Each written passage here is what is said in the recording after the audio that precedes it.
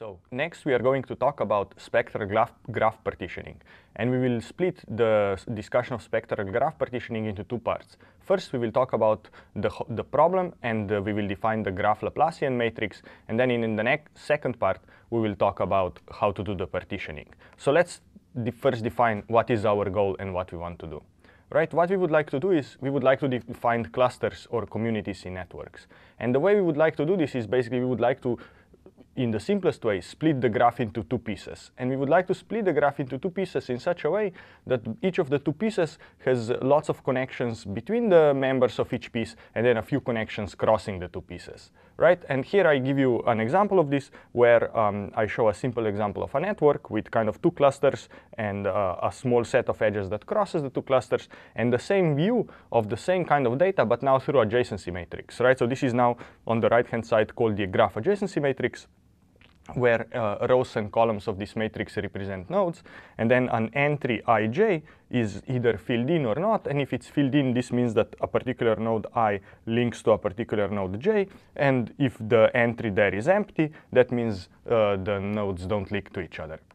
And in the presence of clusters, what we see is that this adjacency matrix can be reordered in such a way that we have two clusters where there is lots of connections between the members of the cluster. Here's another one, lots of connections, and then there are very few connections between the two clusters in the off-diagonal parts. Right? So now the question is, how do we identify such structure? How do we split the graph into the two pieces? The way we will think about this is we will define the problem as we want to partition the graph into two pieces such that the resulting pieces have low conductance. Right? We have already defined the notion of conductance, which intuitively can be thought of as for a given set of nodes, we want to ask how many edges are pointing outside this set of nodes and how many edges are inside the set. Right? So in this particular case, one good bisection of the graph here would be the line, the blue line here. Okay, so now the question is, how do we go and efficiently find such a good partition, right? So I give you a graph and I ask you, what is the best partition of the graph into two pieces such that the conductance of each of the piece is as small as possible, which means we find good communities or good clusters. So we have already defined the notion of graph adjacency matrix, right? We said that we will denote A as the graph adjacency matrix, and this matrix A will be a binary matrix with values either 0 or 1, where a value of 1 means that a particular pair of nodes I and j are connected, and an entry of value 0 means that they are not connected. So that's the first thing we will define.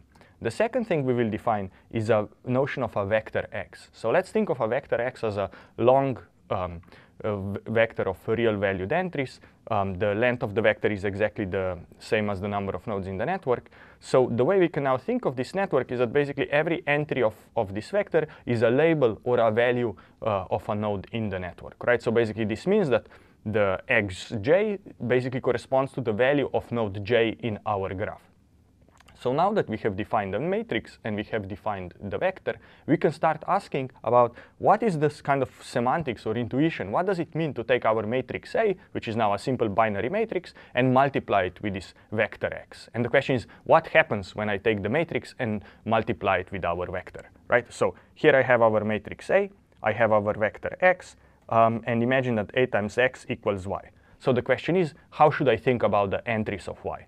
The way we do the multiplication of a vector with a matrix, right, very simple. I basically go for every row, multiply it with my vector x, and this gives me a particular value y, right? So if I write this out, I basically say that yi, right, the ith entry of y, is simply a product over all the columns of A, where I take the ith row, and then I multiply with the entries of x going down by j. Right, so if we think about this, what this is basically happening is to say that a particular node I, its labels are simply the sum of the labels of the nodes x that are connected to it, right? So basically here, aij will be 1 if the I links to j, and will be 0 otherwise, right? So we can equivalently rewrite this summation as simply the summation over the edges ij, where I is the node of interest, right? This is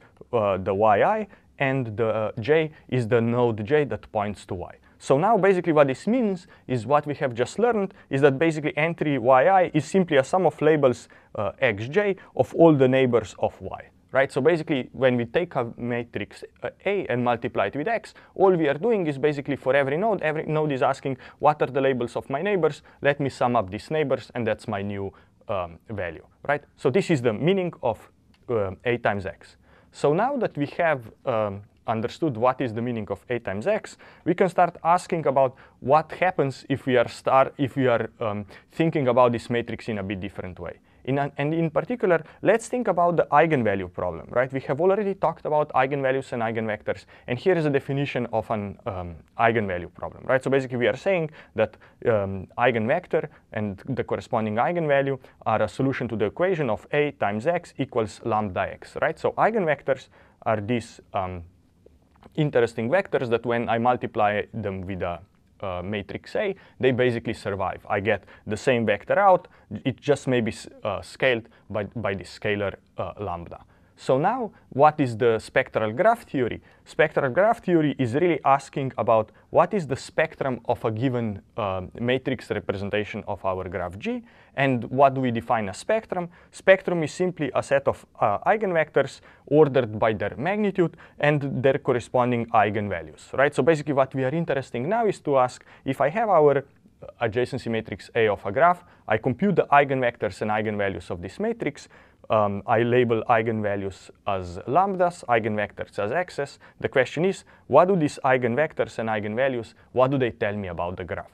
So let's now start thinking about what do eigenvectors and the corresponding eigenvalues, what do they tell us about the graph?